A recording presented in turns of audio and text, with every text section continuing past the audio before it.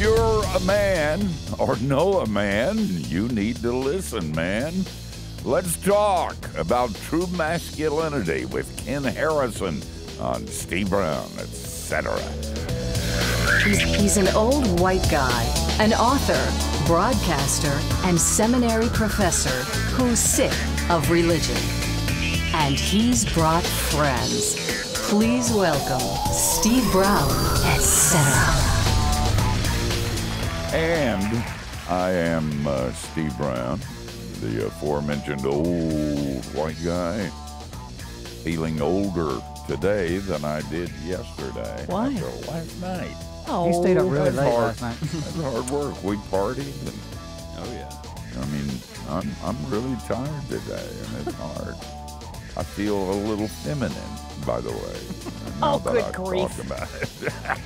Matthew Porter's here. Matthew had a proud dad moment this week when out of nowhere, his 10-year-old started singing Journey's Don't Stop Believing. Yep. No joke. I didn't even know he was paying attention to when I played the music. Then he starts humming it. I'm like, raise up a child in the way he should go. And he will not waver from it. That's clear. Our producer, Jinx, is working hard in the Luke Glass booth. Jinx, due to budget cuts, there's not a joke for you this week. And George Bingham is the president of Key Life. Dr. Bingham did a great introduction last night at the book launch party. It did get a little weird when he locked the doors and passed the offering plate. That's why he's president. Problem is he locked them from the outside, and he's locked in the place, and he didn't make the talk show today. Why he's not here. I know. He's counting the money. Yeah, we didn't even have an offering. No, we didn't. We passed up an important. No, we didn't want it to be like church. So Okay. we said no offering. Well, it certainly wasn't like church. That's for sure. I think Kevin's introduction or roast of me when he said I'd published 20 books.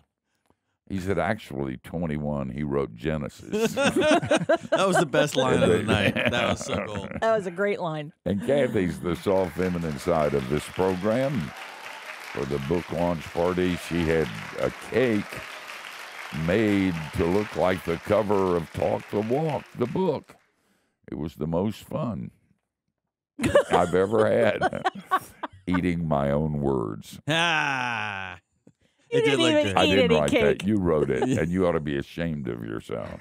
I regret nothing. Listen, our guest today is one of my favorite people, Ken Harrison. He's chairman and president of Promise Keepers and CEO of WaterStone, an organization that helps clients give away millions of dollars each year in support of Christian humanitarian efforts. When they asked him to head up Promise Keepers, his friend said, "Are you crazy? Don't even think about that. Organization ain't going to make it." Well, if it makes it, and we're going to talk about it, it's going to be because of Jesus and Ken. He has previously served as a police officer in L.A. I was a pastor. It's the same thing. And spent nearly 2 decades in commercial real estate. His new book, which I hold in my nicotine-stained fingers, is Rise of the Servant Kings, what the Bible says about being a man. I doubt whether you're going to get many sales from Gillette. Hey, listen, Ken, welcome. Thank you for spending some time with us. Oh, thank you, brother. Listen, what did you just get tired of the feminization of the country and decide somebody ought to say something, and you decided I'm going to say something? No, I wouldn't be that crazy. You've known me for 28 years. I knew you when you were only kind of old. And I had hair. You had hair. I think you still had the beard, though. Yeah, right. I was afraid to come on your show because I didn't want my voice to sound all high and squeaky compared to yours. Listen, seriously, what was it? The Promise Keepers thing that was the genesis of you writing this book, or is this something that's been a passion of yours for a long time? And I'll tell you a great story between two Calvinists. This will be an interesting story, but as you know, Steve, I led an international company, a large one, through the recession, and we did really well. And I retired at the old age of 45 and did all the stuff a Christian should do. I was got my daughter into Liberty University. I was coaching my son's football teams. This was back in 12. And I was praying in 2015, and God came to me in a vivid way and said, I did not teach you everything I did and put you through everything I did so that you could ski and hike for the rest of your life. And it's a shock to have the Lord talk to you when you're a Reformed Baptist, because he's not supposed to talk to Baptists. And I said, Lord, what do you want me to do? And he said, are you willing to be as ambitious for my kingdom as you were for yours? And it came with a real warning of count the cost. And I said in a great fit of boldness, I don't know. I'm tired. And I knew what that meant. And ultimately I wrestled with him and came out without the limp. But I said, yeah, Lord, I will. And so I started leading men's discipleship groups all over Colorado and gaining a lot of influence. And at that point, God really convicted me to put that into a book. This was pre-Promise Keepers. And I met with an agent, and the agent said, the problem is, Ken, nobody reads men's books. And so we'll do what we can.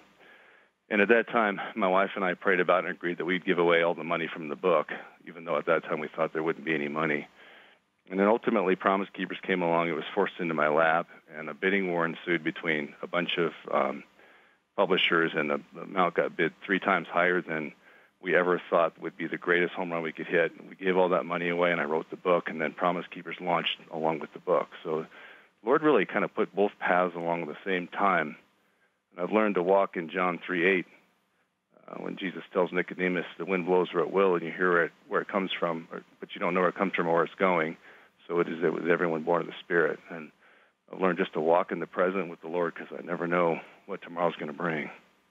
Tell us about Promise Keepers. We all know that movement and the major impact that it had. And, that final rally in Washington with those hundreds of thousands of men.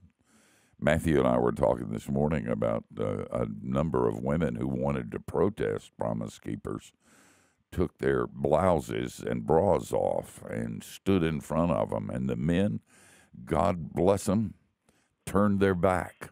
And I said to one of those men, I was so proud of you. And he said, it wasn't hard.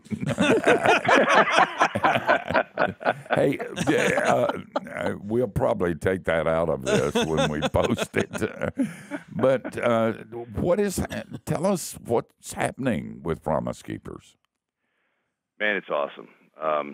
Another, moment with the Lord, but essentially, a long story short, I went on the board only to help a friend out, and when I saw the mess that was Promise Keepers, I yelled at the board for the state of things, and so they voted me chairman. And that'll teach you. To teach you to keep your mouth shut. I still haven't learned. And I brought it into the foundation here, WaterStone, to close it down. Paid off all the debts, paid off every contractor from 10 years earlier, made it all correct. And then God really showed us in a really miraculous way. His plan was for us to relaunch Promise Keepers. And so what we had to do was really understand what is Promise Keepers, what is its identity, and its identity is 70,000 men in an NFL stadium. And as it faded down into arenas and then big churches, that wasn't Promise Keepers, because the thing you hear, and Steve, I've heard hundreds of men have told me this, some in tears. The feeling of hearing 70,000 guys sing Amazing Grace together is something that you just can't replicate. And it's not just about the singing. It's funny, when you hear people just go on and on about Promise Keepers, they never talk about the speakers. And if you ask them, they'll say, oh, they were awesome. Tony Evans, oh my gosh, how amazing. Evie Hill, amazing guy. But it's the singing, and I think what they're really talking about is the purity of worship And it's one of those few moments in their lives where men were really authentic and real, and they repented in tears. The other thing I've heard is from guys in their late 30s to mid-40s about how their dads brought them when they were teenagers, and they were so stricken. It was the best weekend they ever spent with their dad because it was the first time their dad told them he loved them. It was the first time they saw their dad truly vulnerable, and it brought them closer together. And they said, Ken, I so desperately want to bring my son to that. So we are going to be at AT&T Stadium in Dallas, home of the Dallas Cowboys, on July 31st and August 1st of 2020. So a year and a few months. Tickets won't go on sale for a few more months, but we're going to be back, 80,000 guys in Dallas Cowboys Stadium. You are talking to people all over the country, aren't you? Oh, yeah. It's been amazing, the reception that we're getting. I've just been floored. Well, our guest is Ken Harrison in his book, The Rise of the Servant Kings. What the Bible says, really now, about being a man. Boy, is he going to be criticized. So, it might help if you said a prayer for Ken on occasion. He's mean enough himself, but, you know, even the strongest man can cave in the face of some heavy criticism. We'll talk about that on the other side of the break. And there is a break. We got to pay for this. But like Jesus, we're coming back, so don't go away.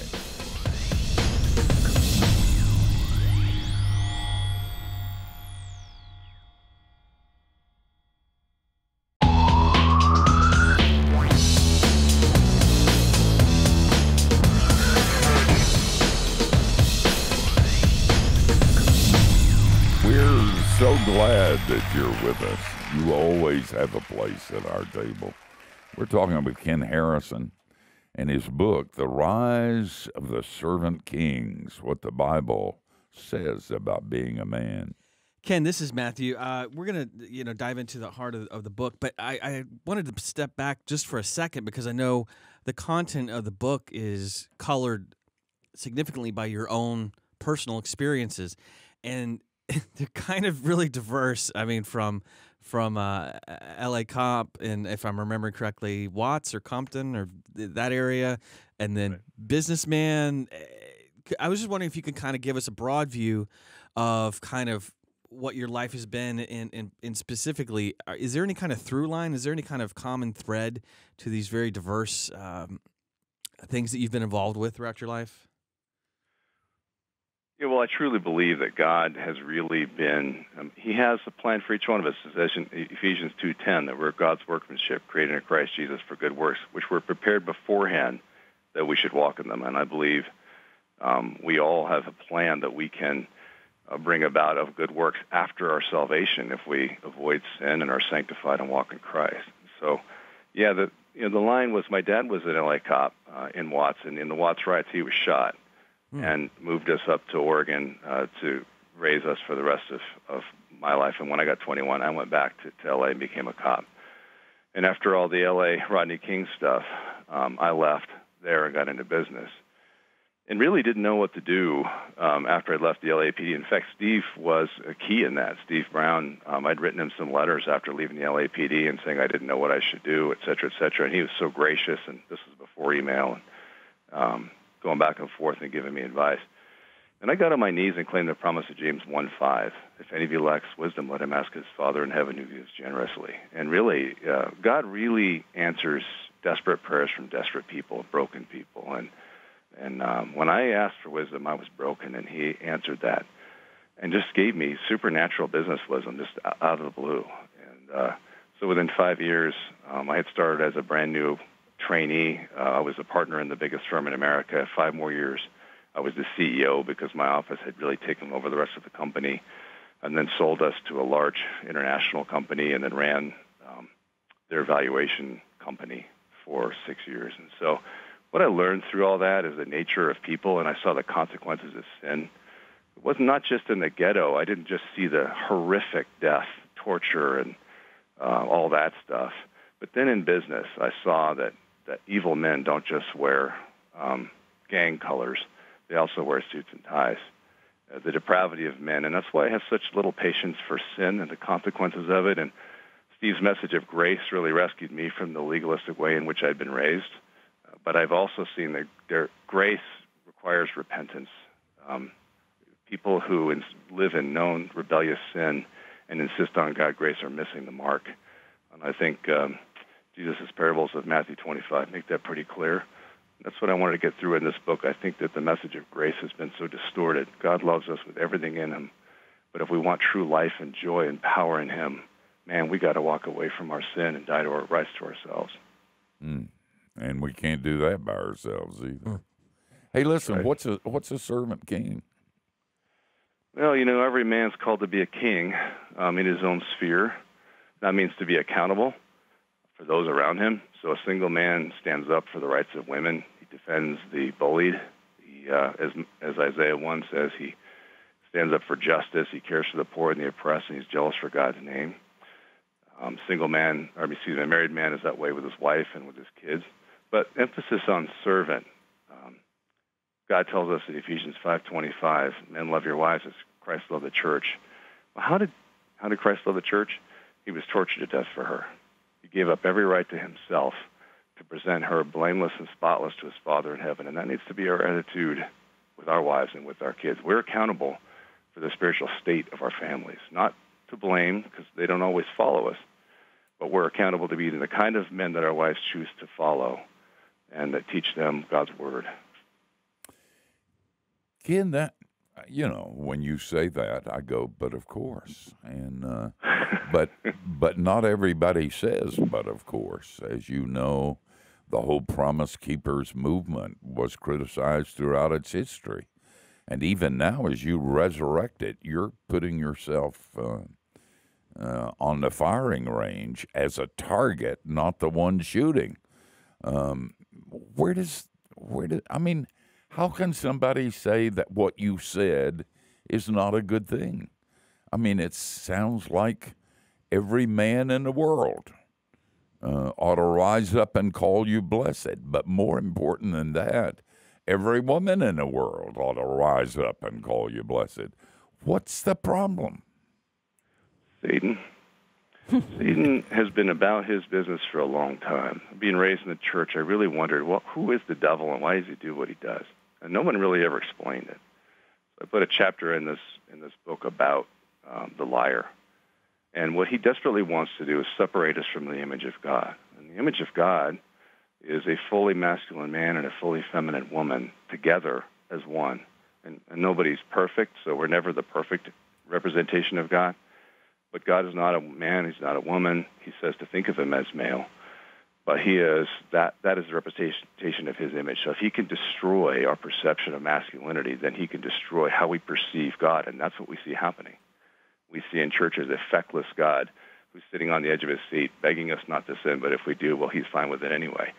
And that's not what I really read in Revelation 21:8. It's not what I see in Hebrews 10:31, where it says it's a terrible thing to fall into the hands of the living God. And he's talking to believers.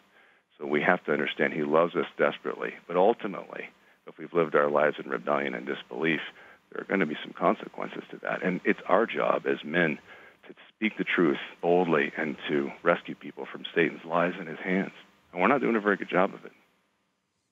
That's true. Our culture, you might want to speak to that a little bit. Our culture has really gotten dark and scary and divisive and hateful and elitist and angry.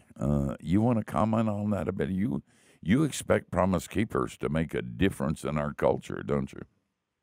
Yeah. And John Stone Street says, what was unthinkable 10 years ago is unquestionable today. And you said something as we were going to the break that's very important. If we're successful, and we will be, then the amount of our success will be directly proportional to how hated I am. And during the Kavanaugh hearings, my wife and I were, and she's a very godly, strong woman, you know her. I looked at her and said, baby, if we pull off what we say we're going to, there goes me in 2 years. Are you ready? How can I not be? When I look at the suicide and the pain in people's faces, how can I not give up our lives Oh, man, that's heavy. Our guest is Ken Harrison, from cop to ministry leader.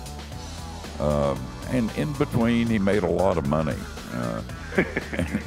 which is what everybody knows is what's important about this thing.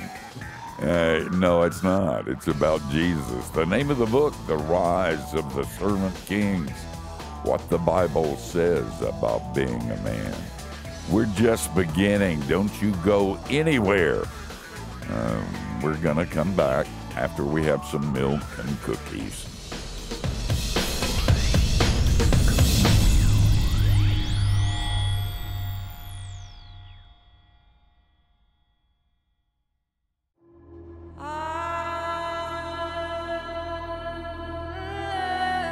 The most dangerous thing about the Christian faith, for those who believe it, is the danger of being right. The feeling that we've been given a license to pummel people with the truth, believers and unbelievers alike. In fact, if believers don't learn to live and speak right when we get it right, it's going to kill us and everything we love. You know it's true. Some of the meanest, most condemning, and arrogant people on the face of the earth are Christians.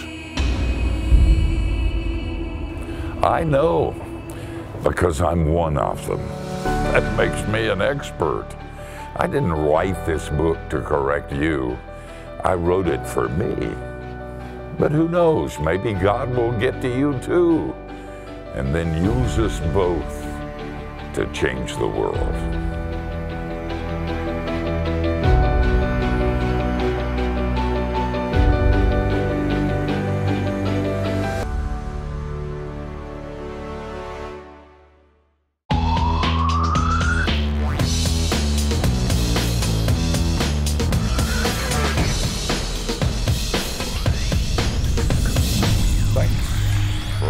Joining us on Steve Brown, etc.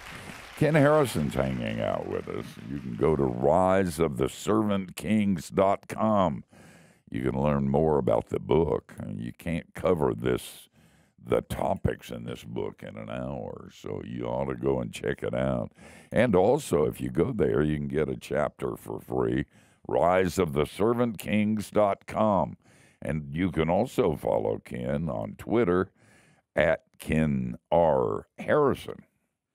Ken, it's Kathy. I would like, if you would, to talk a little bit about the distinction between leadership and authority. And is this something that the church gets wrong sometimes about being a man? I'm part of a denomination that's pretty male-centered, and I am a believer in male authority. But in this particular denomination, I mean, you know, the women basically can teach the children and work in the nursery, and they can teach the women's groups.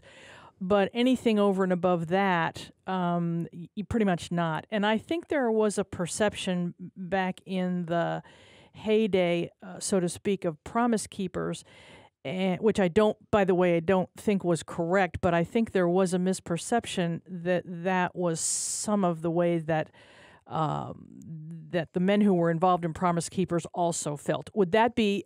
I realize that I'm asking that question, and I want to say I don't necessarily think that was a fair analysis of that, but I do think a lot of women felt that way. Try to answer your question as pithy as I can, although it might take me a minute. On the Promise Keepers side, no. In fact, Jack Hayford was on the board of Promise Keepers back in the 90s, and he was certainly a proponent of women. So that's not true. Okay. And just as an aside, let me say, Steve, you brought up the protesters back in the day. I think we'll have far more now. And what I learned when I was raised under Stu Weber's teaching, he was my pastor up in Oregon, what we're going to do is not ignore the women this time. What we want to have is thousands of godly women there with them, because that's a great mission field. I think we're going to have a couple thousand protesters, and man, it takes a lot of hatred and anger to to walk around outside in Dallas in July. And so that's a dedication there. And I don't want to see a man within a mile of those women, but what I want to see is thousands of godly women leading them to Christ. We're going to set up misters to keep them comfortable and stay in the shade. We're going to serve them cold drinks because they've been wounded, and they've been wounded by men. And they have a right to be angry. And what we want to do is turn that bitterness and that anger towards the grace of Jesus Christ and let them know that just because men have treated them horribly in the past doesn't make them representative of all men, and certainly not the men of God. Leadership versus authority. The problem that we have because of Satan, because of our sinful nature, is that we inherently want to control others. We want to put others and make them be like we are. I mean, so many people in the church have these fantasies. If only somebody made me king, everything would work around here. And we've seen what happens when even you make the greatest minds in the world king. Alexander the Great, I talk about in the book. What a brilliant man, but what did he do? He murdered and slaughtered, and we've just got a whole scripture full of stories of what happens when we make somebody king.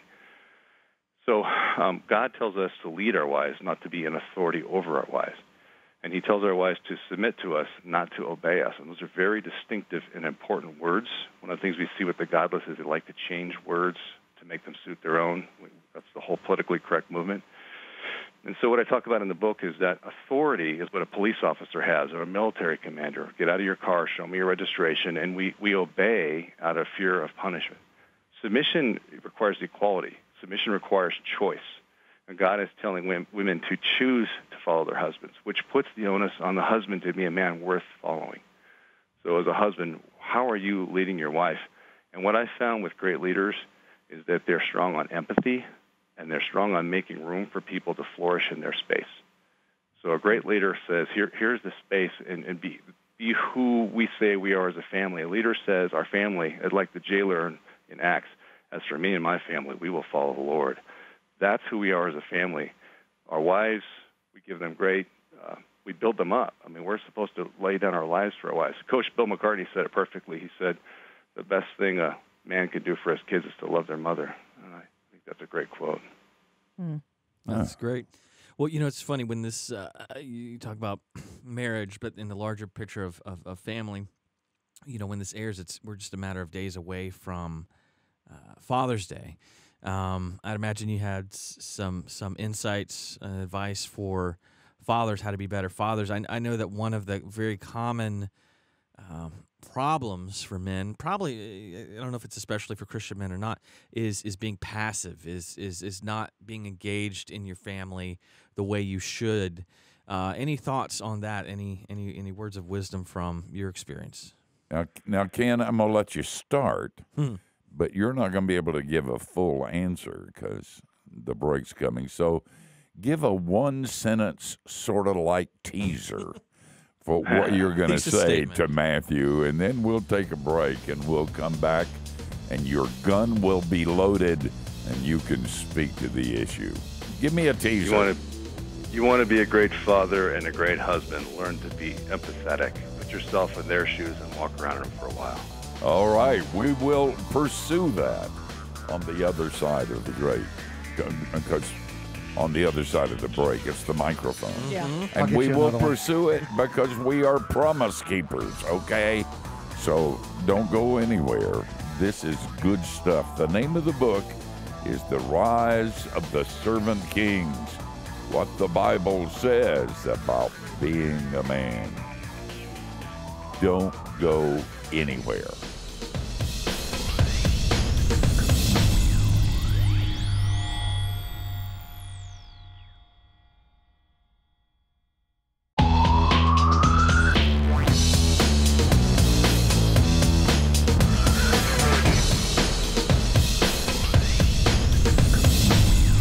Talking with Ken Harrison, The Rise of the Servant Kings, what the Bible says about being a man.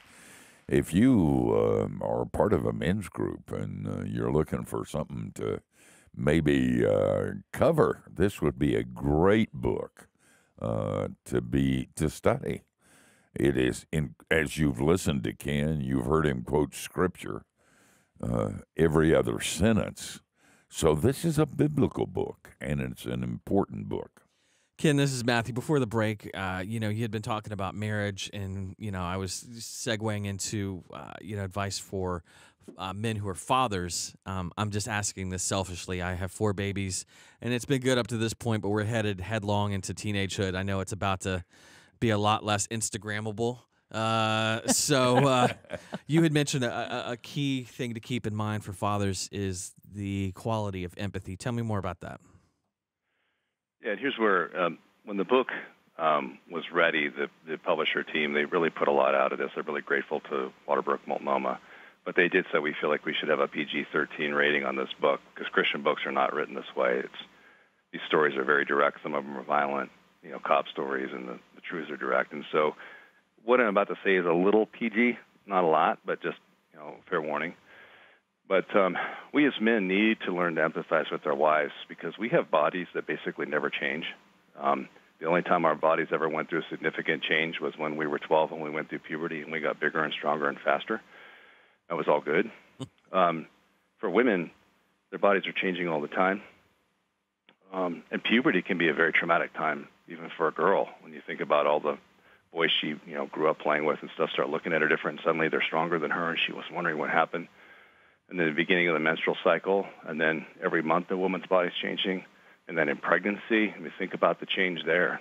And then finally menopause, where a woman, and a lot of their identity is tied up in having kids. They lose the ability officially to have kids, whereas a man never loses that ability. So we really need to empathize with our wives, and it really distresses me when I hear men, even Christian men, making jokes about women are crazy and this and that. It goes to show they're absolutely not paying attention to what's going on with their wives. The other idea then comes with sex, intimacy in a marriage. For a man, there is zero natural consequence to intimacy, which is a man can gratify himself and run off into the wind and never be seen again. For a woman, you think about every intimate relationship is a life-altering potential moment. It's kids, it is that, but also just in nature, many women die in pregnancy, in childbirth. And so we think about the perception we have about that and intimacy versus our wives. And if we started to pay attention to how she's feeling, how she's doing, we'd start to understand, and I go into this in the book, the different perceptions we have around that issue. Because the number one issue I get, and I talk to hundreds of men a month, number one thing you hear is a lack of intimacy to the point that they'd like it to be.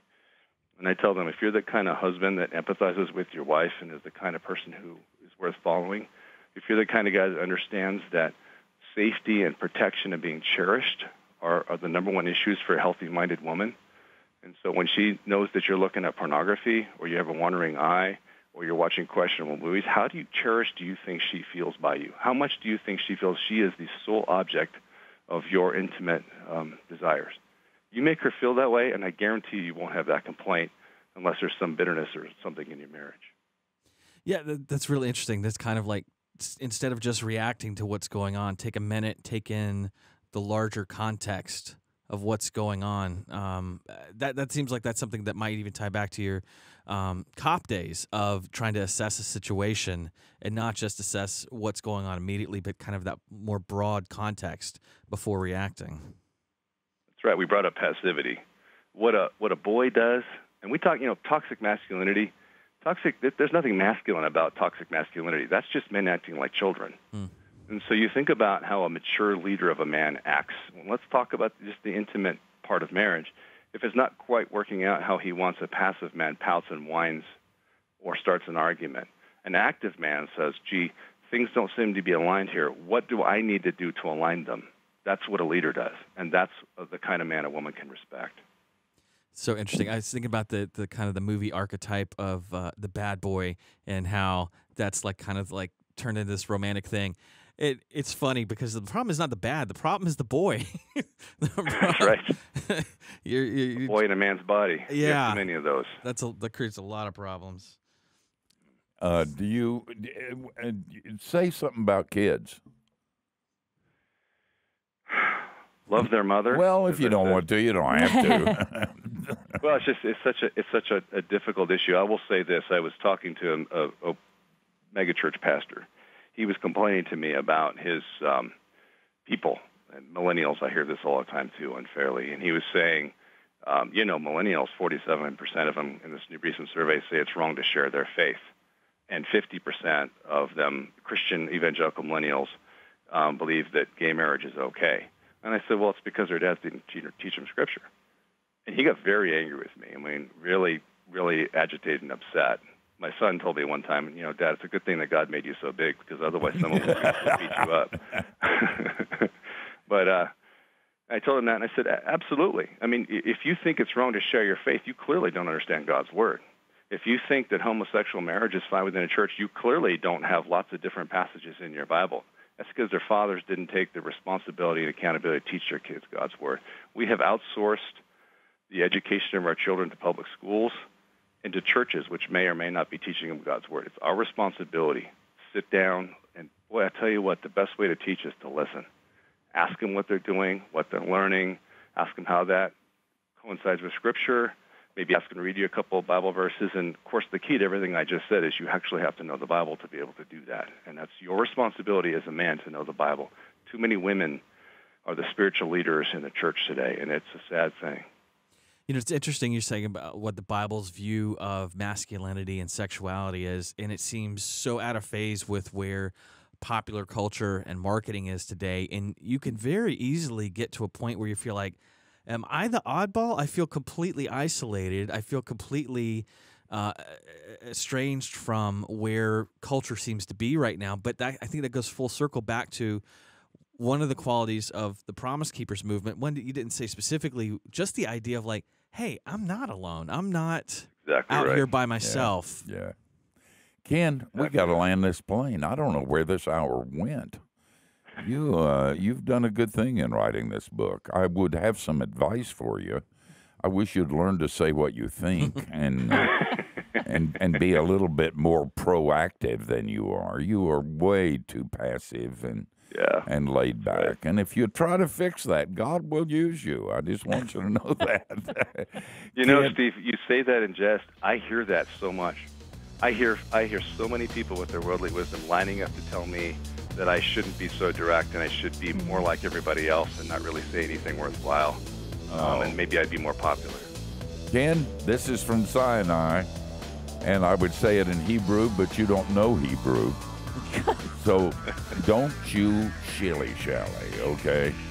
And keep doing what you're doing, and we'll look forward to what God does with this new Promise Keepers. The name of the book, Rise of the Servant Kings, what the Bible says about being a man. And guys, we have a short segment coming up, and we'll tell you whoever we're going to do it unto next week. So don't go away.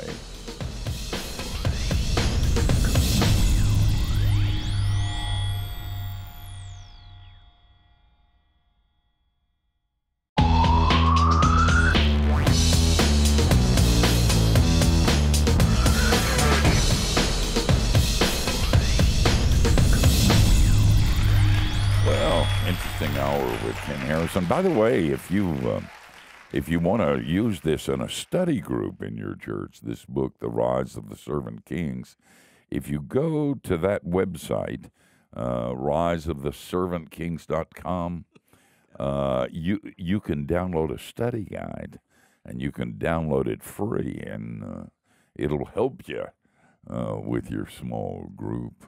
Great hour. The thing that I see as key, as where Ken is coming from, is the empathy thing. You feel like he's going to speak truth, but you feel like he understands that it's hard. I think what he said about women was so incredibly sensitive and aware of where women are. And so often men are not that way.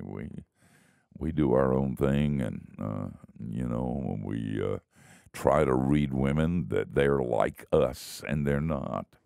And his sensitivity to kids and to the culture, to the reality of it without being angry about it, but speaking truth, is a really good thing. And you're going to hear a lot more from Ken, and you're going to hear a lot more from Promise Keepers in the future. 70,000.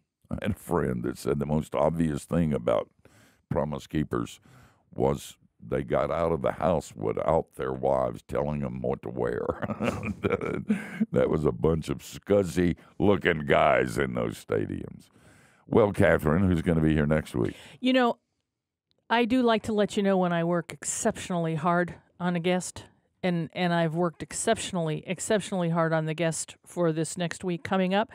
And I'm pleased to report that Steve Brown and his new book will be with. Oh, wait, we already did that. Okay, no, we don't have anybody for next week. Maybe we'll talk up to Steve Brown about his new book again. You know, we're riding a high here after the book launch party. No, we've talked all we're going to talk about. What's the name of that book? Talk the Walk. Talk the How Walk? to be right without being insufferable. Although some people think that it's the same as his previous book years ago, How to Talk So People Will Listen, just with a new cover. Low blow. Yeah, I thought that was pretty rude myself. but you know, some people think that. But you know what? It's a good way to get people to buy the book because then they'll find out that that's wrong. So actually, all that to say, we're not really sure what we're doing next week, but we'll be stellar because we always are. It isn't going to be me. I just want you to know that. Okay. I'm old. I'm going to be taking a nap. Isn't that the truth? I'm tired of talking about this book. Although it's one of the truly great works of Christendom. KeyLife.org. Key Life needs the money. That's right. Tell your Guys, friends. we're out of here, but we're going to come back next week, same time, same place. Between now and then, don't do anything we wouldn't. And that gives you a wide, wide berth.